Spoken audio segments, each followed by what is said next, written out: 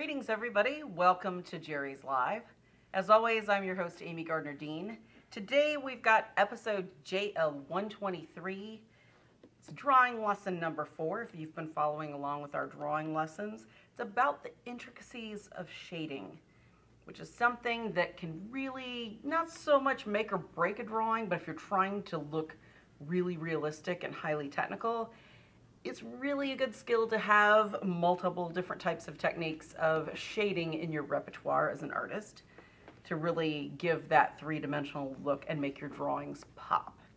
So that's what we're going to be talking about today. If you're interested in seeing any of the supplies that we're using on this show, you're just going to go to the jerrysartarama.com website, type in the search box JL123, that's JL123, which we all for some reason had lots of jokes about today. It's like it should be brought by the letter C or something like that, right? Sponsored by the letter C, like Sesame Street. So you'll type in JL123 and that will pop up the supply list so you can see all the items that we're using today. So let's talk about drawing and shading. So drawing skills, we've gone over those just to give you some good basic drawing skills. A lot of people have been doing their homework in our Jerry's Live Facebook group and posting it, and that's really cool to see, and I appreciate that. I'm not sure who else is out there practicing from our drawing lessons, but hopefully you are, because it only makes you better the more you do it. So shading is really a technique that creates the illusion of light on an object or a scene in your drawing, right? It helps give that illusion of dimension and depth when you decide where your light source is going to be, whether it's in a reference photo maybe that you've got, or from several references that you're putting together. You're gonna need to select a single light source and then use that to actually help kind of model the shading to give that three-dimensional capability to your drawing. When we talk about shading, we're talking about value and contrast. And although those pretty much work hand in hand, they're kind of two different things. Value and contrast are almost like a push and pull, if you will, that gives your object or your subject matter, I guess for better lack of a term, visual life. Value is the darkness or lightness of a color or a gray tone. Since we're doing drawing, obviously we're talking about gray tone.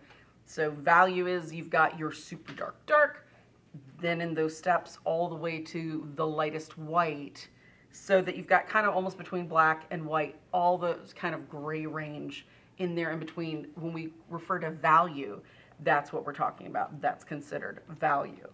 Okay, contrast is differences, whether they're subtle or whether they're in your face. Think about when you've got, you see a sign and it's a black sign and it's super thick, chunky white block printing. That is stark contrast, right? That white on black and also that kind of big chunky lettering, it grabs your attention. That is high contrast.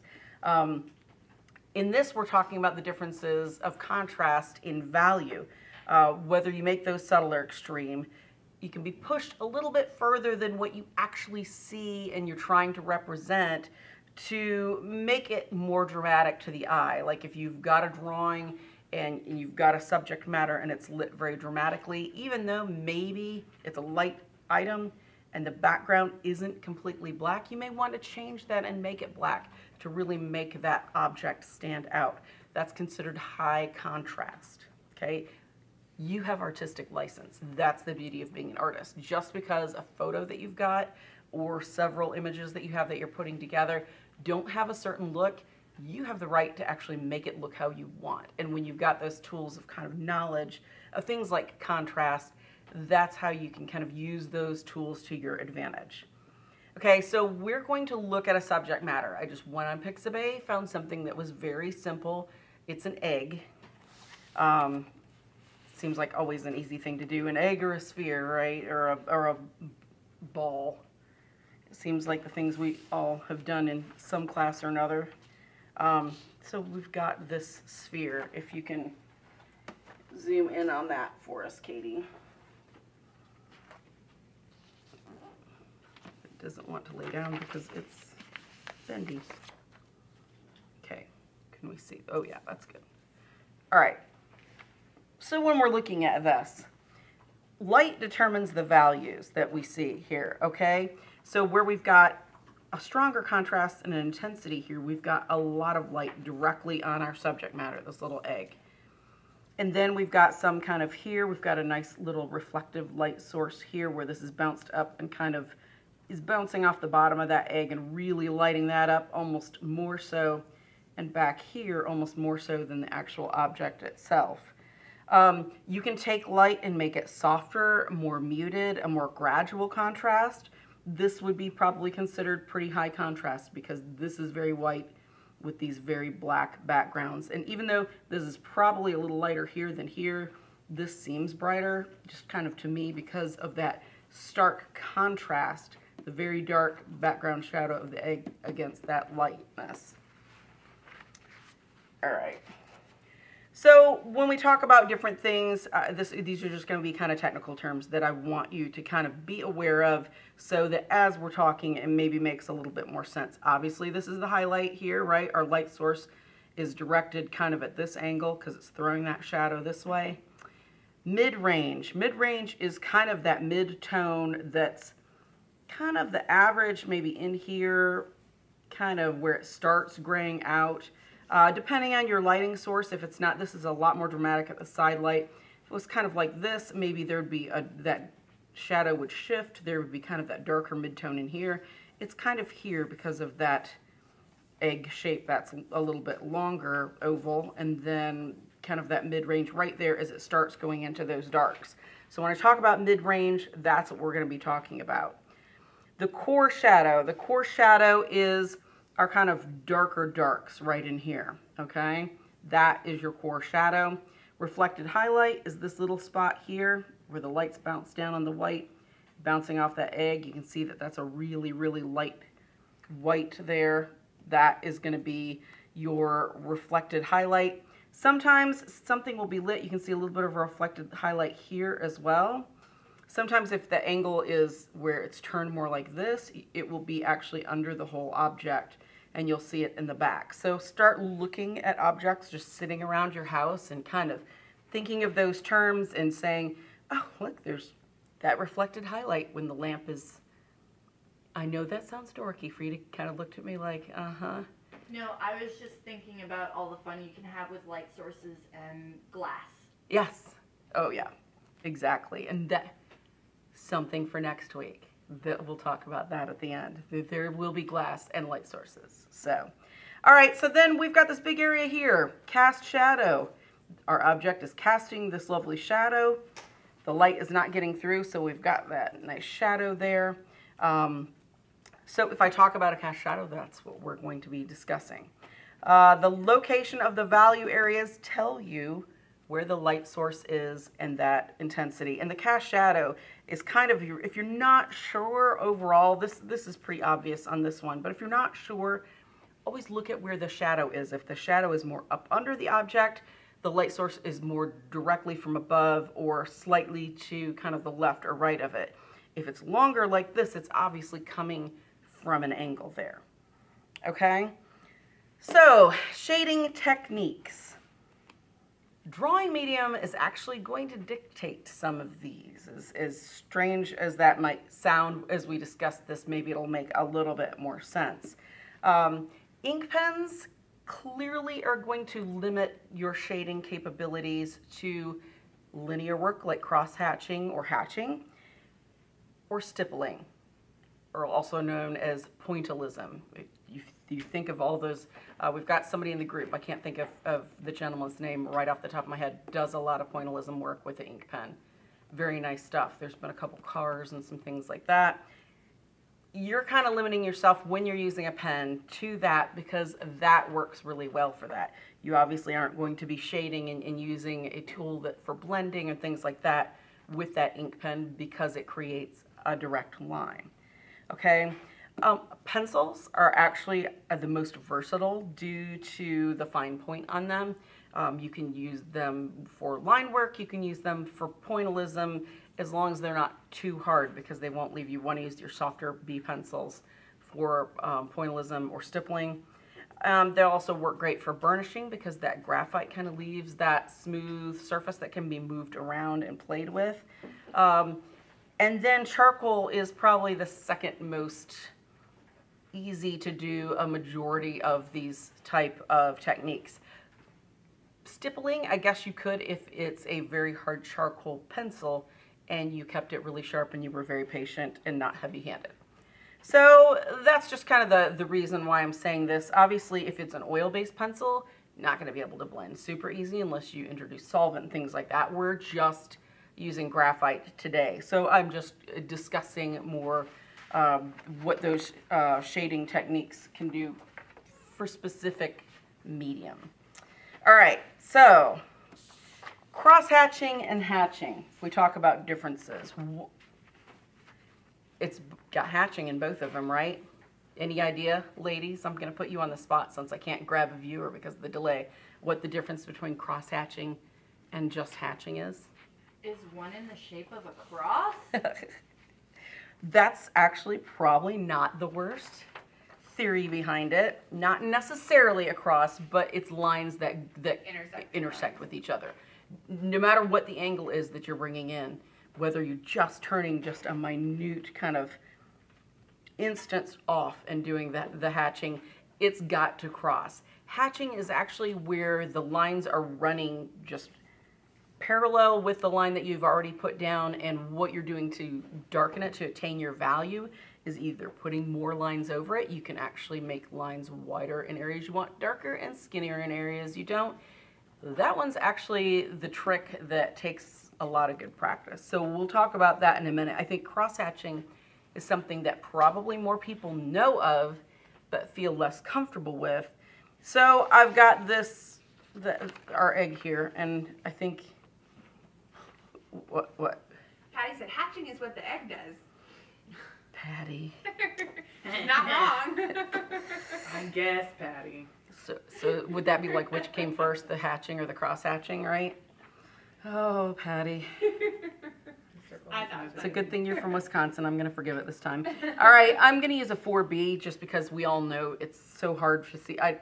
We can luckily see this pretty well. I didn't want it to be too heavy, but all right. So with hatching or cross-hatching, I would go in first. I like to determine kind of where my darker darks are first to kind of decide how dark I want to make the rest of it.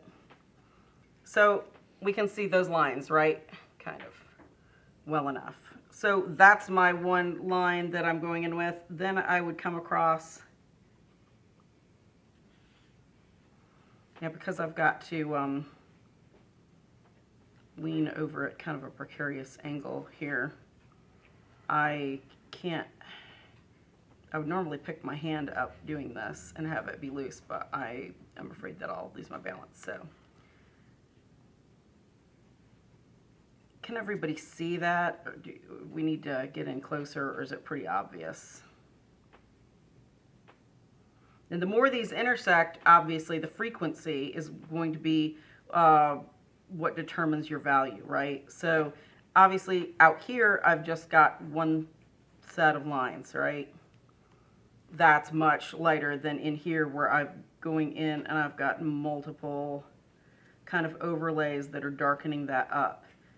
Now, some people will only make it, specifically square to each other. Some people have a kind of a theory, or I guess not a theory, every so often they switch to this angle and to this angle. Sometimes if I'm doing pen work, I'll actually move the paper around so that the place that I'm most comfortable in always has the hatching going that specific way, and then I'll just turn it to do the next series across, and I'll turn it to do the next series across.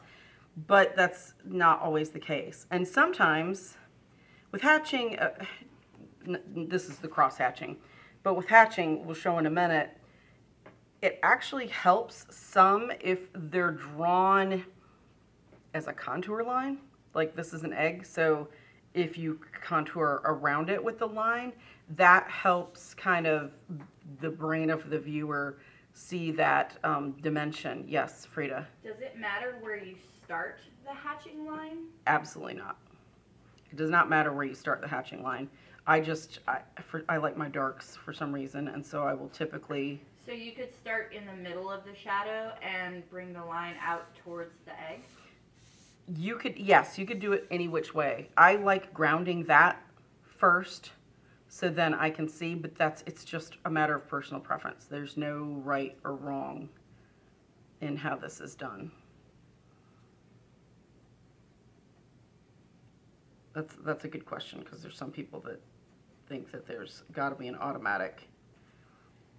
It's more important if you're drawing to actually draw kind of the whole shape rather than focus on one part and then kind of add on things from there, because it's a good way for you to keep kind of the perspective of everything in how it compares to each other shape and size wise. For shading, it's not as important. I think the one thing that I've found that's important is I will go in and, like with this, I would probably go even a little bit darker. I always find my darkest dark and see kind of where I want that to be and how dark I want that. So then everything else I can look at it in comparison to, this is almost as dark right here at the tip. Did I make that as dark as this? Nope, this is lighter. Well, I need to go up there and then I need to fix that, if that makes any sense. Just so that we've got that, that contrast kind of easier to spot and kind of balance out. Can everybody see how I'm kind of just going to that edge? I'm not going all the way in there because there is a little reflected highlight coming along that base of the egg. So I'm already going to leave that. I could go back in with an eraser and kind of pull that out, but it'll smear the edge of those lines. So I'm just leaving that there. Now there's one thing that you need to be very aware of as you're working with lines, with hatching.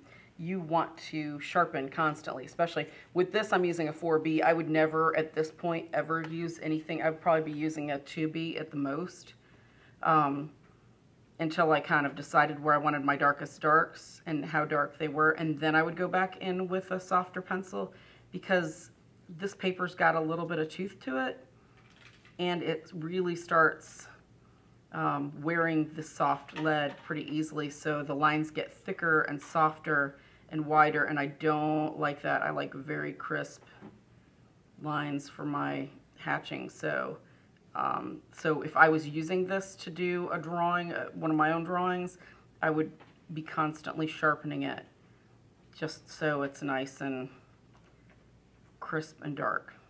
Shannon on YouTube wants to know, is shading done more with the tip or the side of the pencil? I imagine that depends on the technique that you're using. Shannon, it depends on the technique, and we're going to talk about some other techniques in a little bit.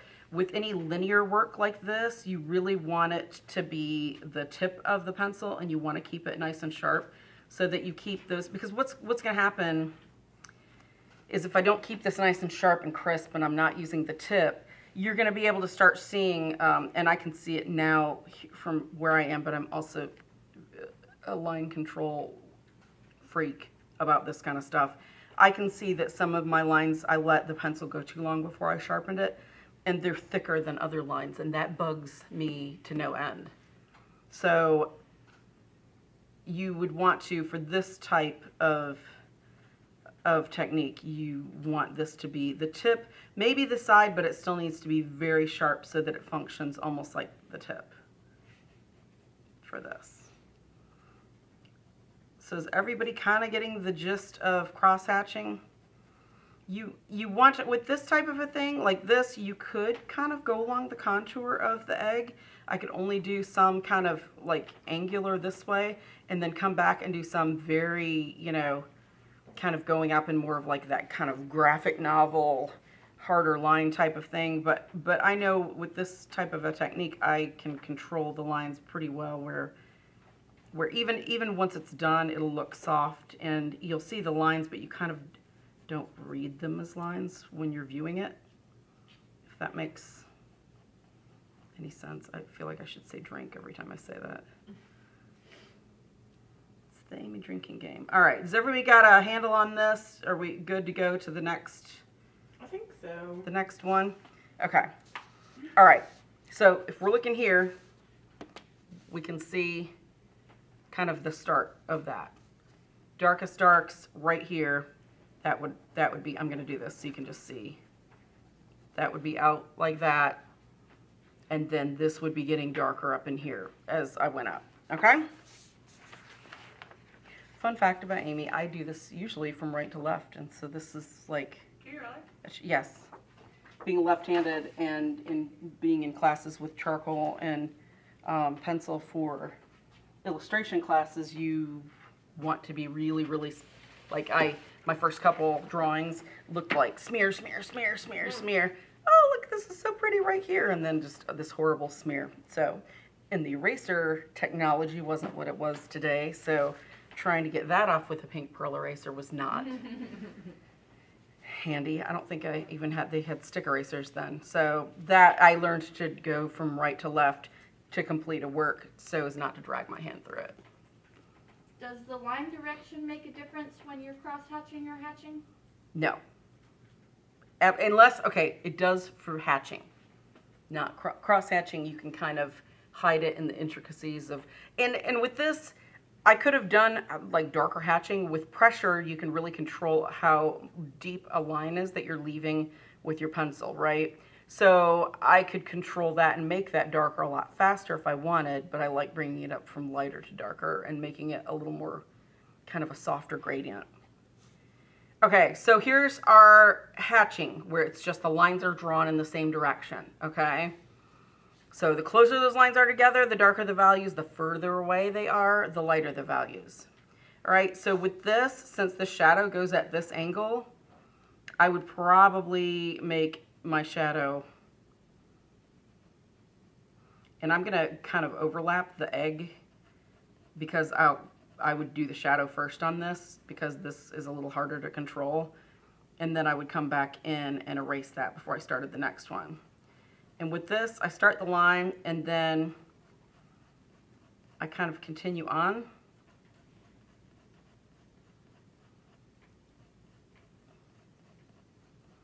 See how it already looks like you really can't see the line as much?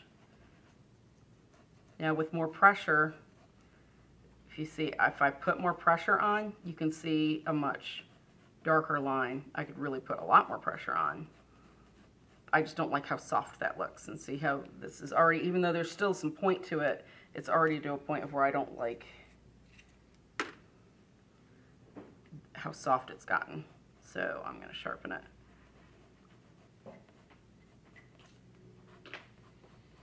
And then it's softer up here because I don't have the double down line, so I'm very gently, as I place it down, not pushing hard, and then pushing harder through the stroke to kind of balance that darkness out that's missing.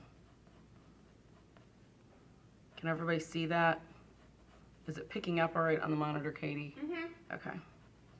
Yeah, Oh. it shows up better on these than that one you can see. Okay, so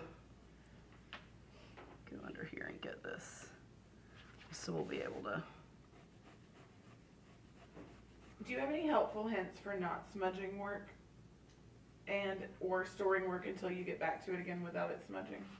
With that, if leave it in the pad, get some glassine paper to put between it, or like a nice piece, something that's archival, right? So it's not damaging your paper and that's not going to pick up the imprint. You can use workable fixative, but I can tell when there's workable fixative on paper, and I don't like the feel of it, and I don't think that it lays down the lines as well. So I tend to not put workable fixative on until I'm a lot closer to either being done or a lot closer where I know that it's just little touches that I've got left to do. Smudging it, we've shown the artist leaning bridge on multiple shows. All right, see, now I'm going to come in with this. Just kind of tidy that up. It's a little kind of plastic thing with feet that you can lean your hand on.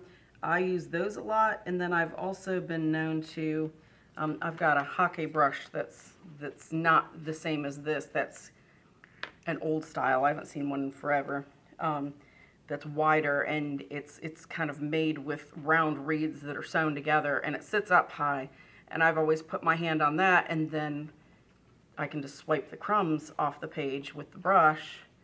So it's from the eraser or pencil. So it's kind of like a handy little 2-in-1. But the same token, even though it's not advised and instructors will want to pop you for it, I work from being left-handed right to left. So you could always do left to right as you're starting the shading, not the regular drawing, but just to kind of control a little bit of the smudging. Or even just a piece of paper you can lay over it, as long as you don't slide the paper around. The leaning bridge. Yep, well, that's what I said at the beginning. That would be the preferable thing, because then you can see your drawing through it. You can see your shading, you know, through it from there. Okay, so that looks, it's reading as kind of a solid unit. I would be going back in here and, like, this would be about how dark I would want this to be happy with it. Okay, see how much darker that is there?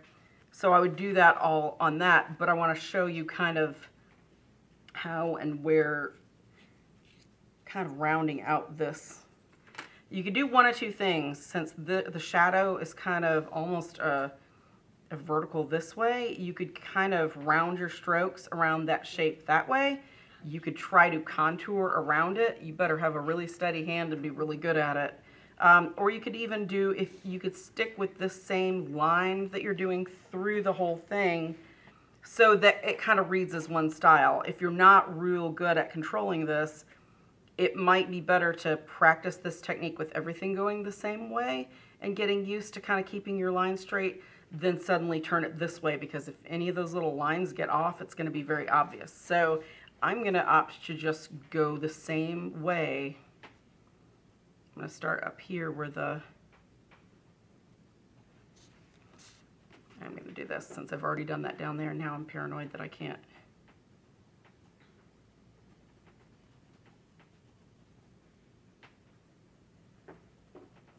How do you personally decide whether you're going to hatch or cross hatch? Okay, it depends, and that's a good question. And I brought a couple examples where I've done both, okay? We'll just show these now while I'm thinking about it. Okay, so this, Katie, oh yeah, you can see that. I don't know if you can see the cross-hatching though. It's colored ink. So this is a drawing that's done with ink pens specifically. So there's no erasing and there's color. So it looks like paint, but it's actually cross-hatching. I can zoom in just a little. Okay. Does it matter how heavy or thick the paper is, or is it all about the surface in terms of getting a smooth? It's not, it's about you can, if you're well practiced, you can leave just as nice a line on it with rough watercolor paper as you, other than the skipping between the bumps, you know, the nooks and crannies, as you can with the super softest, flattest, like vellum Bristol, you know. It's all in just your practice of it, the hatching and stuff. All right, so see how with the background there's cross-hatching going all across, kind of everywhere. There's still cross-hatching in some of this. You can see like in here in this little neck area, I cross-hatched, but I tried to go with the actual kind of contour of the dog, so it went like this, and then I came down from there. I try to either follow the way the hair grows or follow the shape. Like with the muzzle, it's this way. With the muzzle, it's that way. It comes up like this to follow the shape of those highlights for that area. With the ears, that could be straight. So it just kind of depends. Now, there's another one that's done very similarly. You can see it much easier on the green. That's all cross-hatching, just to make kind of a neat little pattern. And then there's cross-hatching in here, but again, some of that follows the contour. So depending on the medium, I like this texture and it adds some character, but I also like it to not read as so much texture in here, so I will follow the contours. Now, one that I did that's all contour, this one's actually all contour. It's dark, so it's harder to see, but every single little stroke that's put on this all follows the contour of the face and shape and head. You can see even in here, there's little contours following kind of the lips. There's a gray. Can you see the white gel pen? No, I don't think it picks up. Darker.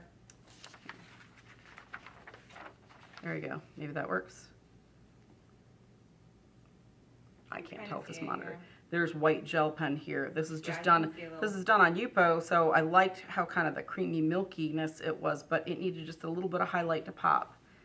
So, and you can see in the ear here, that contoured actually, instead of kind of just roughly following the ear like the other one, I actually contoured it up and out because this is white in here, but it's shaded on this Harlequin, so I followed it up and out.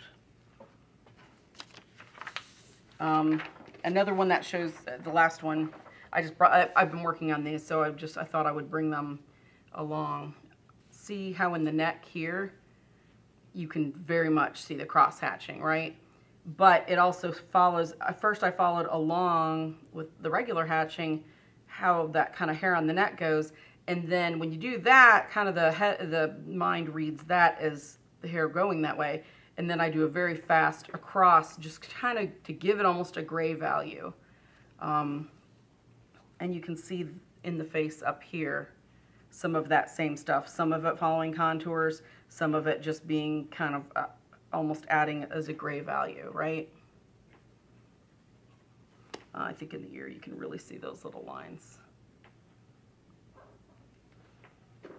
So this is just drawing skills that I learned in pencil a long time ago, put into pen with just, I'm confident enough with it where I don't feel like I need to draw it in pencil first and then, you know, erase it as I go. That's just line work that's done straight up pen.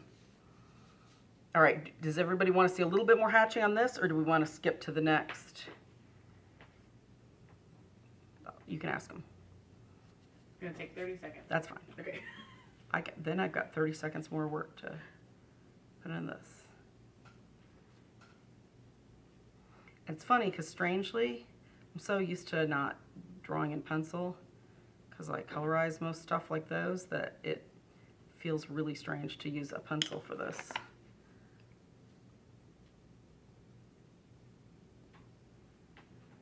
Oh, look, you can erase.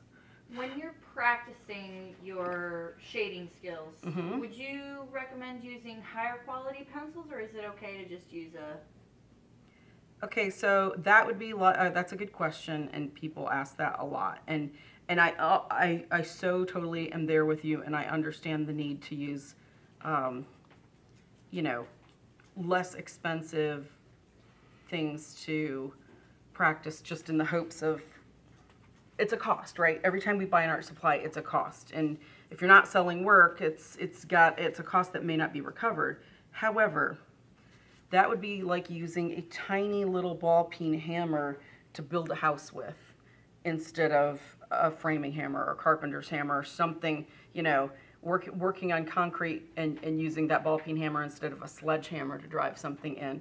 It's always better to use the tool that's right for the job that you're comfortable with, because even these pencils don't feel in my hand like other pencils that I might use.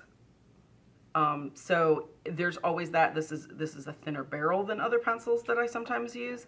So it's always that adaptation to something that's new. So it's that many more variables that you have to control then for your practice drawing even, right? So then you go to your final drawing and then you're using something different, and then there has to still be that transition time. So, and pencils, you know what, guys?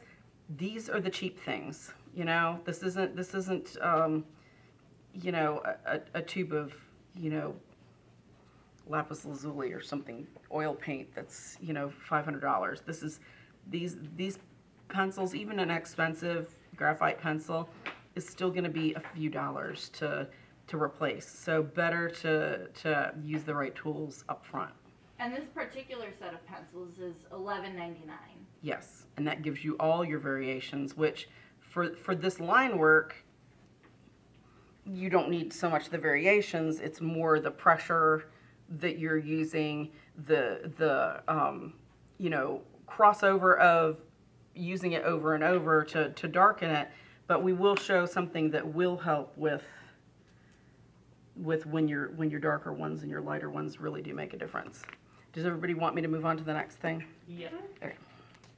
All right, so we can see that that's starting to take shape with this.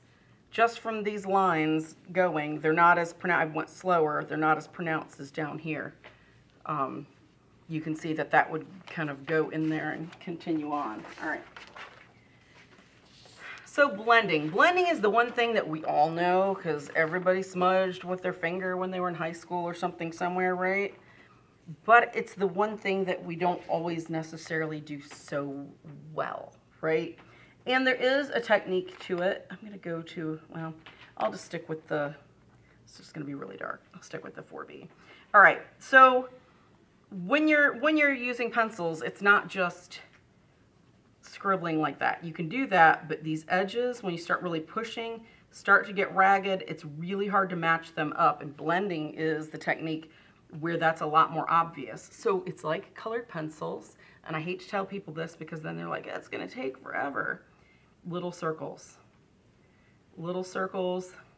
or even kind of ovals that gradually start filling in and making that solid color, because what you're doing is you're controlling, you're going slow enough where you're seeing, okay, I'm missing some parts. So you can kind of softly go back in there, and it's not leaving these hard, ragged lines.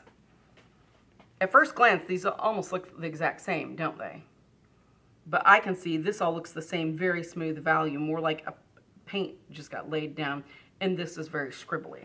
So you're gonna want to add my edge here so I can see it a little bit easier.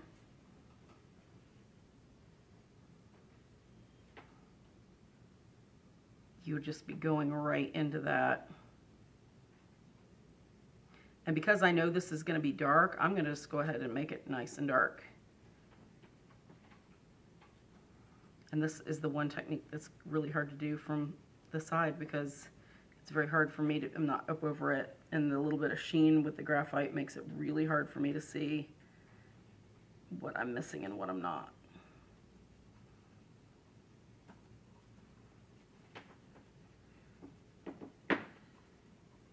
Now I'm going faster than I would suggest you guys go, but I feel like I've got pretty good control over it. And this is where it's okay for this pencil point not to be sharp, and it's okay to be breaking out these darker B pencils, because this is where they truly flourish. This is where these pencils make absolutely perfect sense and are actually going to help you get your work done a lot faster, because they deposit the graphite so quickly, being so much more graphite and less clay.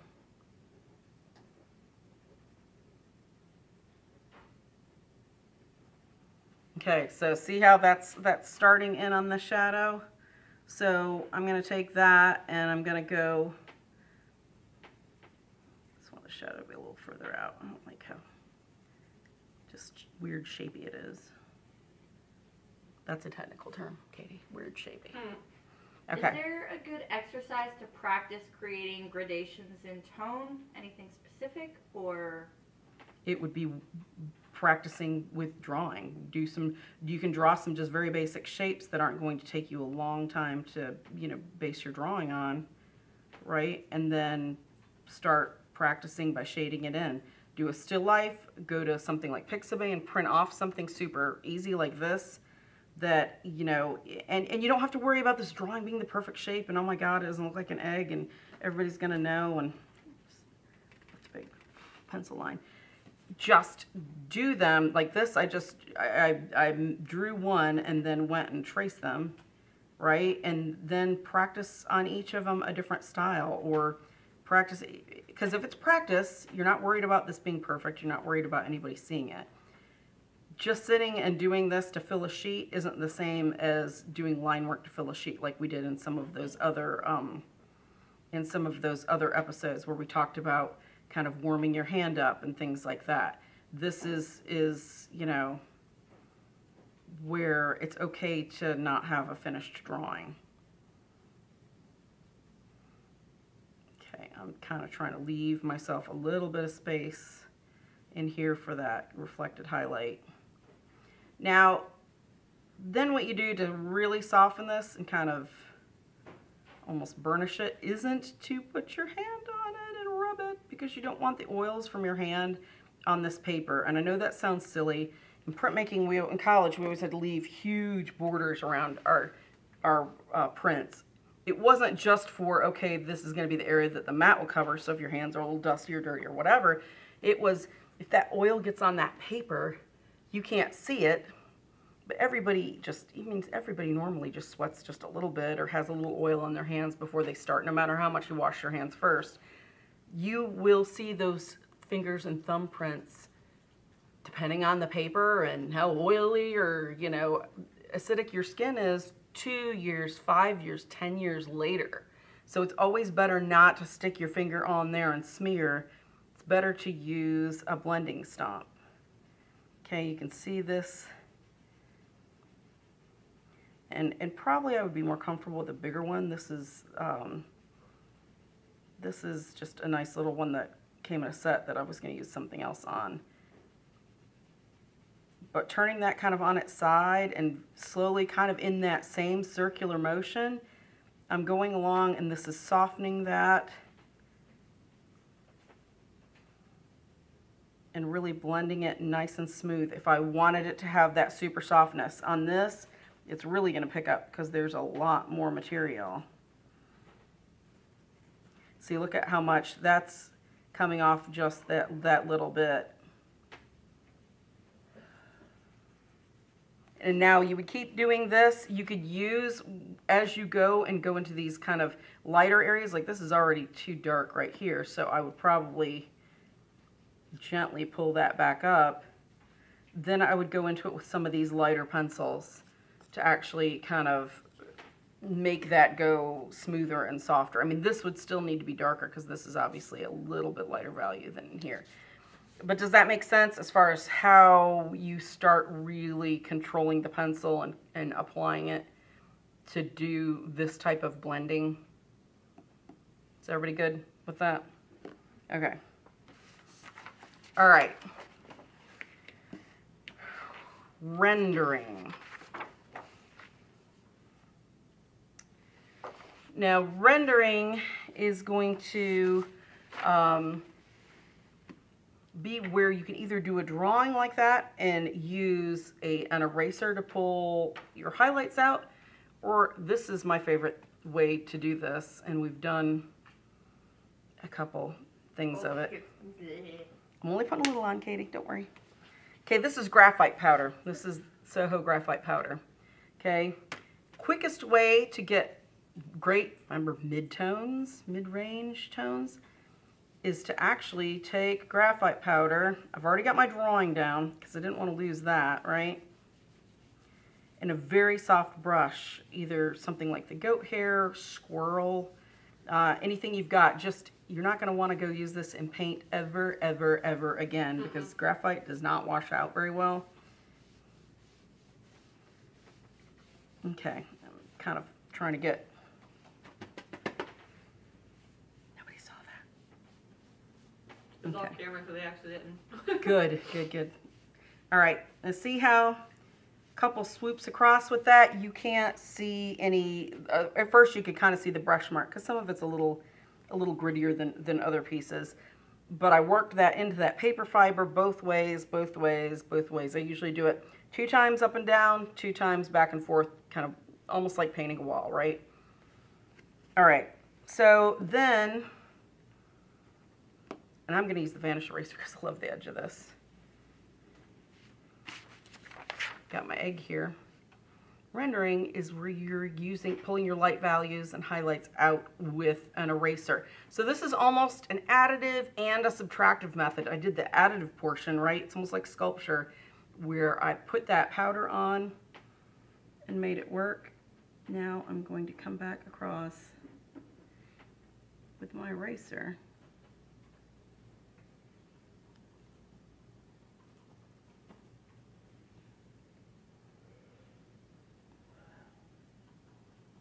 And I'm going to find the edge of this egg.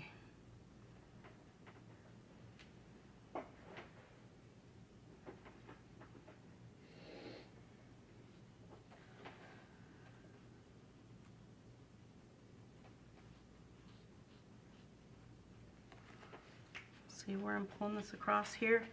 And down here, we've got this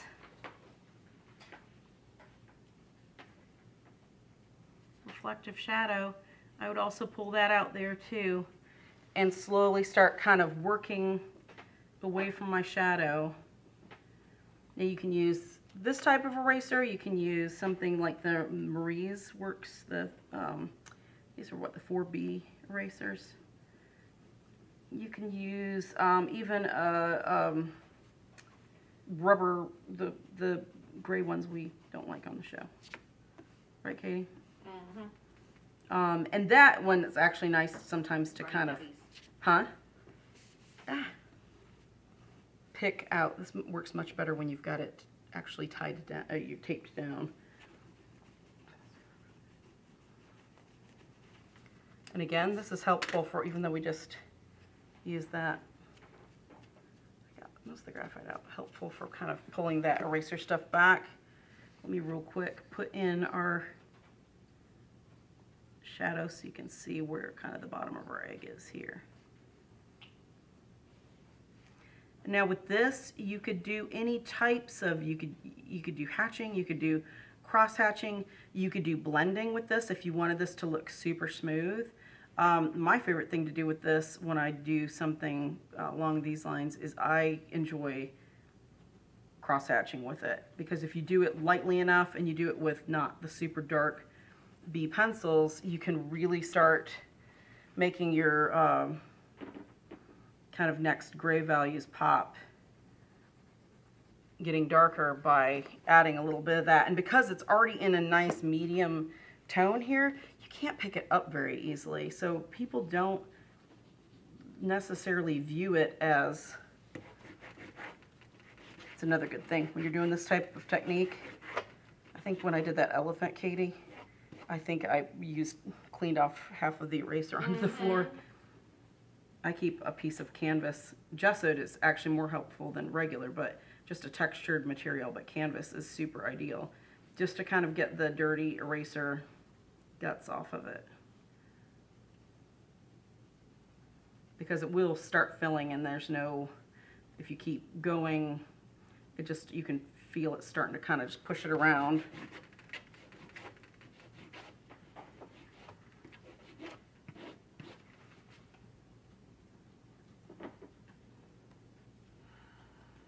And I can put a link in the group later tonight of when we did this with the elephant. Because that was what, one of the after parties for drawing, wasn't it? It seems like we did this with that elephant picture, Katie. I don't remember, it's been so long. Mm-hmm. I think it was last year.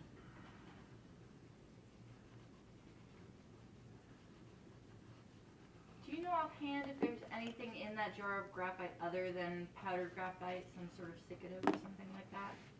No, it shouldn't be. It should just be powdered graphite only. There's not anything on the back of the packaging. Are they worried about like something to dry the graphite out and keep it dry, or are they worried about? She didn't specify. Okay. All right. So see how that's starting to kind of edge that out, and from there, I would actually probably use, to go to the lightest light, a stick eraser to chase that edge and kind of smooth it out. You can go back around and kind of give it a bit of a edging too, just where it got a little bit uneven. Okay. Then you start working your values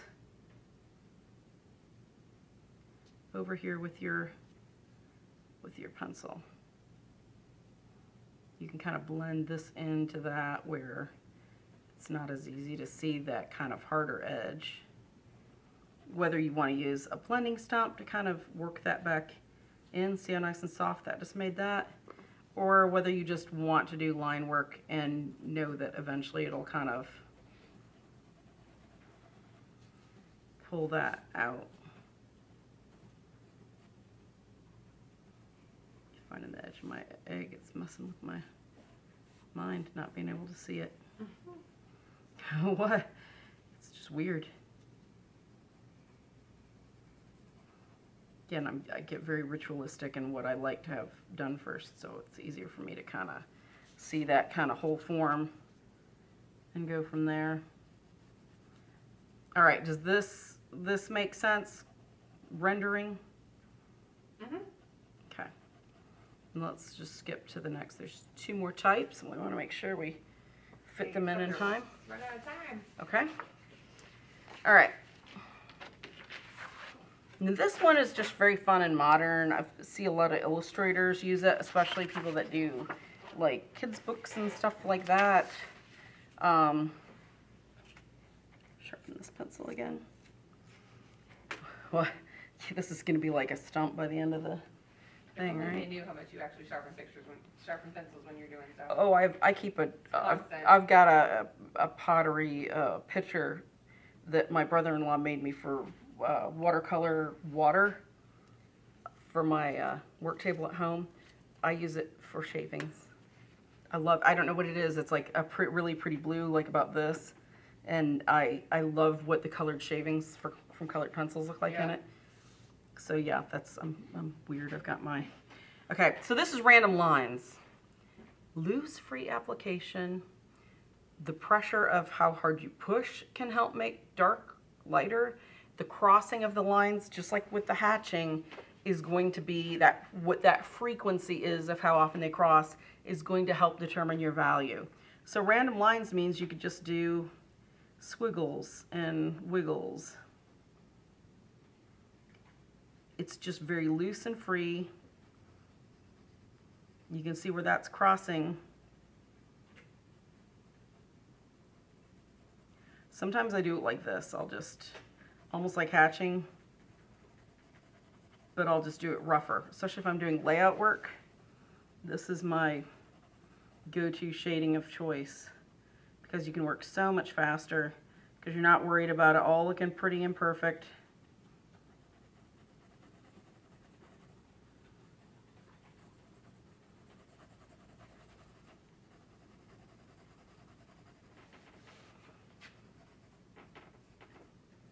See how quickly you can get the impression down?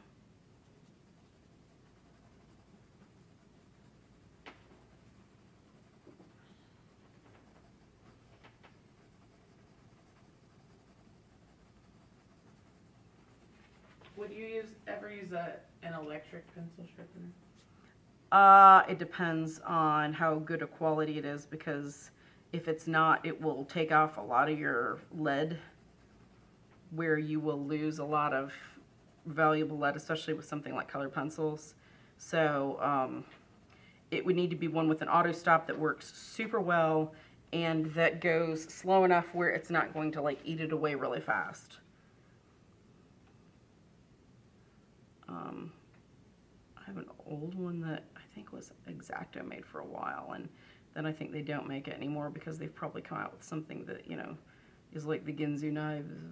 He slices and dices and cuts cans and opens your solvent lids you can't get or something, you know, who knows, pickle jars. But it actually works well enough where I will use it for graphite pencils, but I'm just always a big chicken about using that kind of stuff for my colored pencils.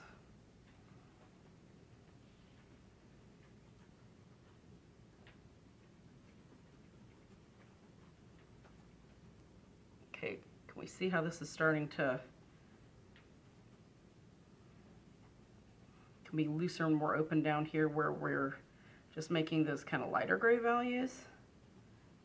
And you can see that I've turned the pencil on its side. I'm being very gentle and very soft because these are light values that I don't want. I want it to read as, you know, starting to get darker, but not horribly dark.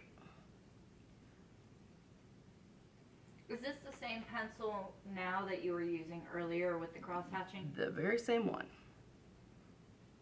4B.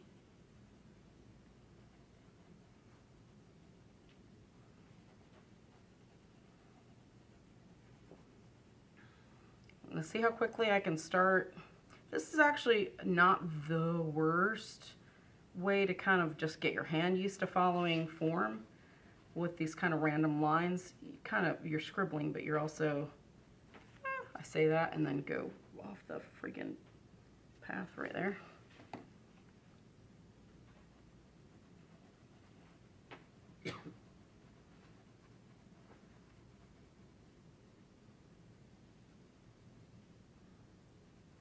Now with these, you could probably burnish it if you wanted just as easily. It would just, you know, keep in mind that because it's random, there's going to be spots where it's not going to be, you know, as dark or light as you might want it to once you start burnishing it, because it'll work some darks into real dark and some into,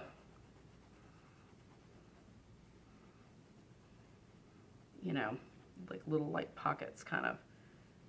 Can we see how quickly that builds? Ian would like to know, do you use a hand long point sharpened pencil or just a standard point on your pencil? No, I don't like the long points. I'm too heavy-handed and I break them really easy. It's a good question. I don't trust that much lead sticking out, and I've stabbed myself, Ian, multiple times just because I tend to be bad about putting pencils and stuff in my mouth or brushes or whatever, and I think I've stabbed myself actually in the lip before, so with a super long point. So I just don't even like them. All right, is everybody seeing kind of how this will, let's try burnishing it. What do you do with your pencil shavings? Like, do you save them or anything? There's no reason to save them because the wood's in with it.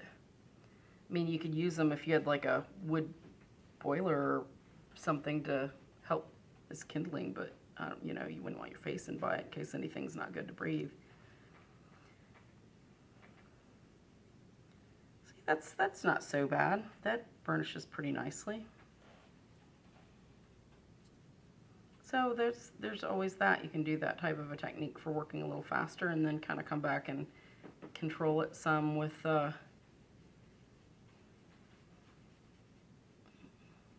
that. Not so bad. All right. Okay, the last one is so much more fun in ink than it is in pencil because ink's so much easier to see. Stippling or pointillism, right? You're applying the drawing as a bunch of dots. You're building up, the way you build value is by the proximity of those marks. Whether it's further away, it's going to be lighter. Whether it's closer together, it's going to be darker. The trick with this technique is not being heavy-handed and not using your pencil on its side. You want it to just be that point because otherwise you'll start getting irregular shaped points as you go along. And it starts calling attention to the ones that are irregular. With this kind of thing, you want people to read it as a whole. So the more kind of generic it is and all for one, the better. And you can see I started here. This is literally like 7 minutes of points. So I'm just gonna go up here so you can kind of see.